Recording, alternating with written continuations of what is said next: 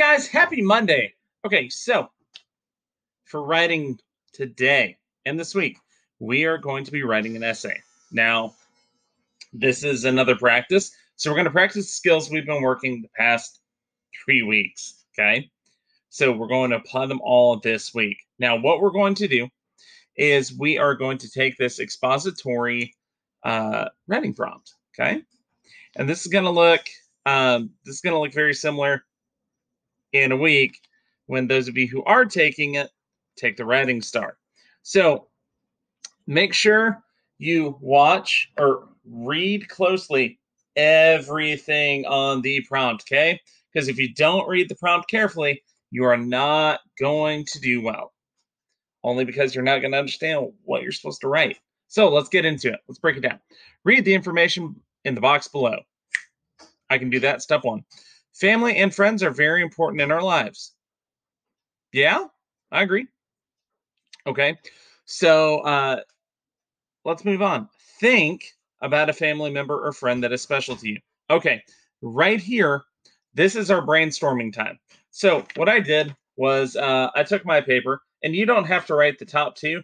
I wrote the think about, which is part of the prompt, and then I wrote the write about. So what I'm doing with my scratch piece of paper, just like you'll have, is I'm going to draw my brainstorm circle. I like to do a circle. You can do it a little different if you wish. Circles just work for me. Because what I'm going to do, I'm going to write several people that I think about, a family member or friend. I'm going to write down several that I can think about. So, like, my mom would be one. Let's see. My wife would be another. Let's see. Oh, my friend CJ. Yeah. My dad. Who else? Let's see. Oh, Mr. Morales. Okay. So, and you can put more if you want, but I'm putting some of the most important on here, okay? And now that I've thought about it, let's go to write. Write about your family member or friend. Oh, okay. So we're gonna choose one, right? One that is special to us. So already we kind of know the central idea is going to be this one friend who is special to us, one friend or family member. Okay. So write about one friend or family member. Describe your relationship with them and explain what makes it special. All right, I can do this. So the first thing we're going to want to do is make sure that we follow the instructions of the prompt, right? So we're going to write about one family member. Are we going to write about our whole family? No. Are we going to write about all of our friends? No. Write about your family member or friend, singular. That means you're choosing one. So I'm going to go to my circle. I'm going to look at all the people that I wrote down. I'm going to choose one. Okay. I'm going to choose to write about, special to me. My mom. She's real special. I love her. Okay. So, write about one family member or friend. So, who are we writing about? We're going to write about mom. Okay. Alrighty. And then our job is to describe our relationship. Okay.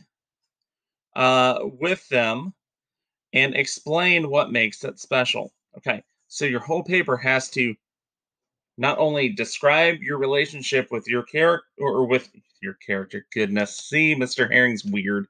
Okay, not only does your paper have to describe the relationship with your person, but you also have to explain what makes them special.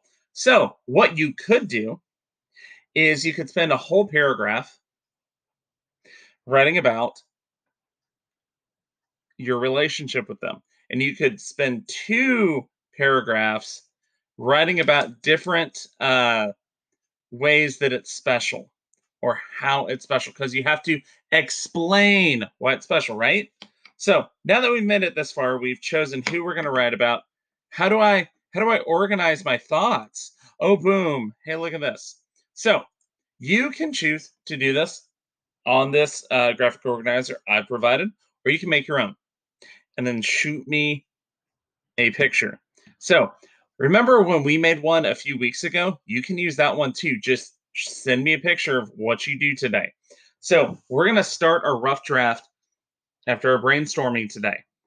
Now, we need to figure out what our topic sentence is going to be, our introduction, right? And what do we do when we brainstorm, or not brainstorm? I'm sorry. When we use our graphic organizer, are we writing just complete sentences in all of these? No, not really. You can put down your topic sentence, and then you can put down your conclusion when you get there. Concluding topic sentence. But remember, your introduction, we can really list what we're going to talk about, and your introduction needs to include your 3 main topics or details that you're going to write about, right? So we have our detail 1, detail 2, detail 3, and our conclusion. So make sure you have 3 details. Remember, those details need to support back in, and they have to do the job of describing the relationship and explaining what makes it special. I would take your pen or pencil, you're going to have pencil, and write down describe relationship. Okay, so we're going to describe, we're going to tell, and then we're going to explain what makes it special. Okay, so notice I wrote that down on my brainstorming paper, right? Because I need to keep that in my noggin the entire time. All the details I put down have to tie back to answering this part of the prompt. All right? So your introduction can introduce your person, and then your details. And then your details, you need to fill out kind of what you're going to write about. So, for example, if I'm writing about my mom, right? So, let's see, and we'll save the hooks for tomorrow. Right now, we're just kind of getting that topic sentence, right? My mom is the, let's see, is the most, is the, how do we say that, guys? Oh, that's a good one. My mom is so, no,